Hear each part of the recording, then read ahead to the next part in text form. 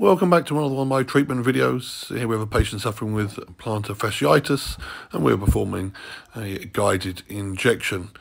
I do this in two parts. The first part where we administer a local anaesthetic injection. This is slightly uncomfortable, but certainly makes the second deeper injection much more comfortable.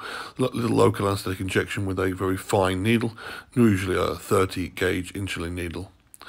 This numbs the small 50p piece size area of the bottom of the foot, and this means the second injection is almost pain-free.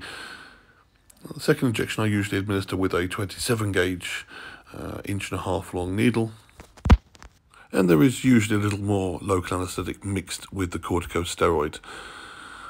We do this by ultrasound guidance, which gives us an accurate placement and usually means we can utilise a lower dose of corticosteroid and have greater accuracy and predictability about the injection.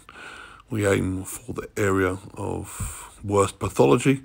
This is, in most cases, the origin of the plantar fascia at the medial band. And this is exactly what we do here. This is approximately 1 milliliter of fluid being administered. Patient remarked afterwards that this was pain-free, this portion of the injection, which is always reassuring. This gentleman can leave safely. He will be on reduced activity, no running and jumping for approximately 10 days, but will begin his exercise rehabilitation in 2 days.